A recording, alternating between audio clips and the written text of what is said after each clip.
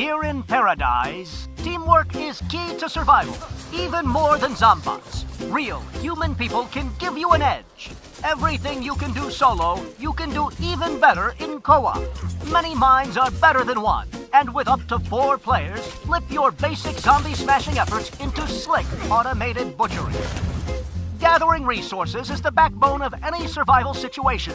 A loot in time saves your spine. Laying traps is another vital activity. Ah, yes, the whirring saws of death, a personal favorite of mine. Don't forget to have someone assigned to Zombot duty. Grow your team by turning zombies into your loyal bodyguards. Of course, no team would be complete without a solid leader to tell everyone to check their place and watch the rear and then take all the credit. Now this team is working like a well-oiled... Hang on, what's she doing? You can't take on an entire horde solo. Oh, that's a mess. Well, that's what happens when you don't play as a team.